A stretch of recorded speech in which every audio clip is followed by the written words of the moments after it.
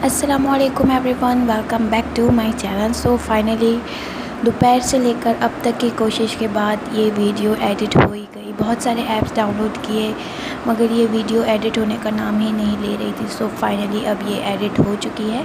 So video start करने से पहले अगर आप मेरे चैनल पर न्यू हैं तो सबसे पहले जाके मेरे चैनल को सब्सक्राइब कर लें और मेरी वीडियोज़ को स्टार्ट टू एंड ज़रूर देखें, इसमें आपका ही फ़ायदा है। सो स्टार्ट करते हैं।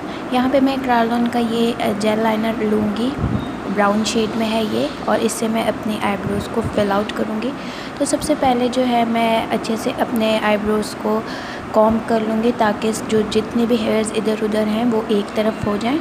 इसके बाद जो है मैं थोड़ा सा प्रोडक्ट लूँगी एंगल ब्रश में और उसे अप्लाई करूँगी अपने जितने खाली मतलब एरियाज़ है मेरे आईब्रोज़ पे, उसको फिल आउट कर दूँगी। क्योंकि जो है ईद मेकअप ट्यूटोरियल कर रही हूँ तो बहुत ज़्यादा हैवी लैश हैवी जो है मुझे आईब्रो लुक नहीं देना, क्योंकि जो है ईद का ट्यूटोरियल हो रहा है तो बस थोड़ा सा सिंपल लुक रखना होता है ईद में हमें, तो बहुत ज़्यादा हैवी नहीं करूँगी मैं। इसके बाद यहाँ पे मैं एले घर का प्रो कंसीलर यूज़ करूँगी और मेरा शेड है 02 हनी।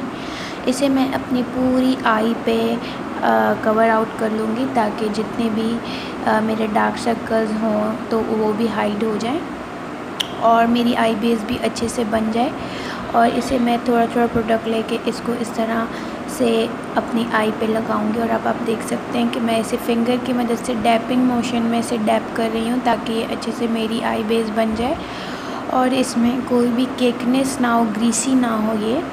इसके बाद जो है मैं ट्रांसपेरेंट पाउडर लूँगी ड्यूट का, उसे जो है अपनी पूरी आईलिड पे अप्लाई करूँगी ब्रश की मदद से, ऊपर और नीचे दोनों जगह पे, ताकि ये क्रीज ना बने।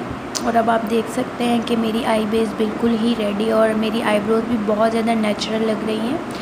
इस ट्यूटोरियल के लिए मैं यूज़ करूँगी मैक के ब्रशेस और इनका रिव्यू मैं अपने चैनल पर पहले ही दे चुकी हूँ।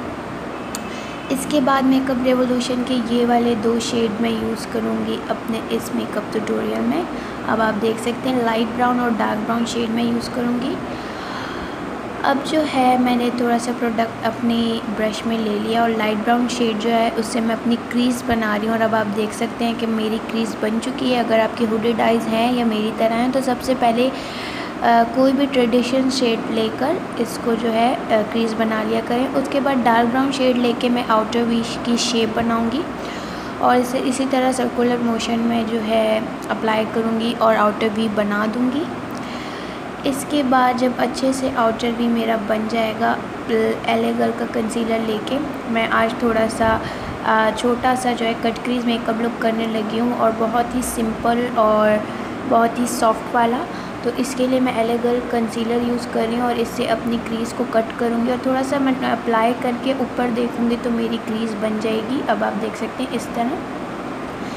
इसके बाद जो है मैं स्टीला का जो है ये वाला शेड लूँगी और ये मेटालिक शेड है, इसका नंबर है शिमर 04।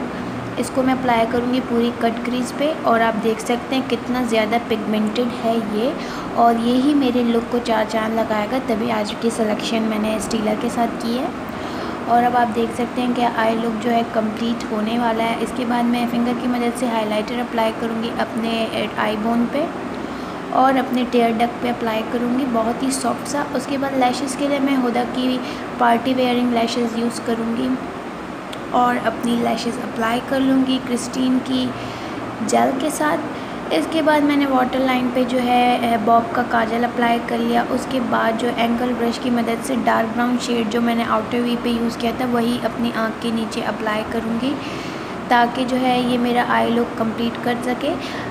वाटर लाइन के नीचे वाटर लाइन को कभी मत भूला करें। इसके अलावा लोअर लैशेस को कभी भी मत स्किप किया करें, लोअर लैश के नीचे हमेशा शेड अप्लाई किया करें, इससे आपका लुक कंप्लीट और मुकम्मल दिखेगा। सो ये है मेरा फाइनल लुक। सो आपको कैसा लगा ये ट्यूटोरियल? बहुत ही इजी और चंद स्टेप के साथ ये लुक हुआ कंप्लीट।